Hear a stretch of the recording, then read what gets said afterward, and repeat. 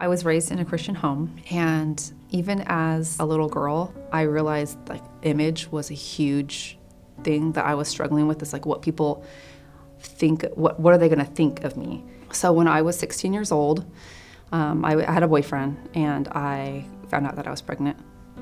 I was supposed to be a Christian, I was supposed to be a good girl. I knew that I had to hide it. So I walked into a clinic and had an abortion. I wish I could say it was harder. I was so focused on hiding. I found out when I was 27 years old that I was pregnant again. I was kind of hoping maybe he would just say, let's do this. Let's just keep it. And he didn't. I went in and I had a second abortion. And that was so hard. Every time I'd hear the word abortion, it could be on the news, it could be on the radio, it could be someone just mentioning it, like literally my heart would just sink. I thought I was limited because of what I had done, and I thought I could never be used. I met my now husband, and we started attending Mariners. It's just, again, I kept hiding. I'm probably alone here, and I could never admit to Christians that I had an abortion. But God's plan was for me to release it.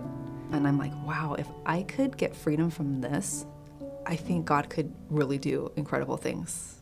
So I went to the well session. It's just people signing up to literally just pray over you. They prayed over me, and I walked out of there feeling better, but there was so much more to come. It wasn't until I started sharing my story, I started sharing who I really was and really like my internal struggles, that I really felt freedom. God has used me so much. I've been able to share my story at Warrior Camp, on a faith adventure, and at a few Bible studies. I lost count of how many women came up to me saying, I've also had an abortion, or multiple, and almost every single one of them said, I've never told anybody else. So many women were hiding it. I just go back to that. The feelings I felt for so many years of hiding and shame, so much shame. But God says I'm forgiven.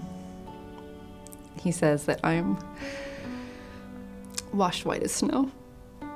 All my sins have been erased. The freedom I feel now it's indescribable.